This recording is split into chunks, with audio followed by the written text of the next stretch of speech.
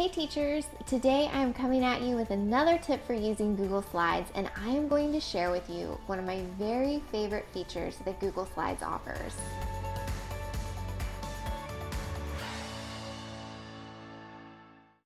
Google Slides Explore is an amazing feature, especially if you're having your students work on a research project and then create a slideshow presentation to go with it. So let's jump on my computer. I'm going to show you where to find it and how it works. I think you're going to love it, but let's jump on here now. So as you can see, I am in a brand new Google Slide presentation. And to use the Explore feature, what I'm going to do is I'm going to click on Tools, and then I'm going to click Explore, and you should see this pop up over here.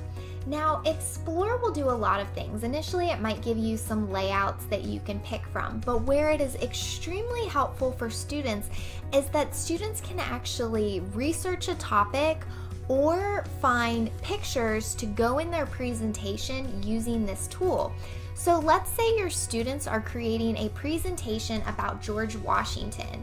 They can pull up the Explore tab, type in George Washington, and it is automatically going to find all kinds of information and images about George Washington. So if your student needs research, they can scroll through. All of the top Google results are here. So they can scroll through those, click on one to get more information.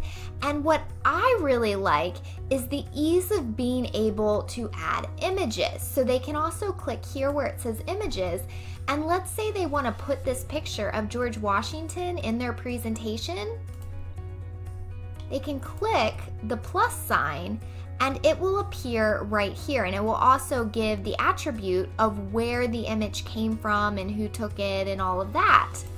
So this is a really great tool. Like I said, it helps, oops, I did it twice. It helps with research, but I also really like it for the ease of being able to add images. So that is the Google Slides Explore feature. I love using this feature when students are conducting a research project, but I would love to hear ways that you think about using it in your classroom. Leave a comment below and let me know, and then make sure to like this video and subscribe to my channel so that way you don't miss out on any of my other teaching tips. Until next time, happy teaching!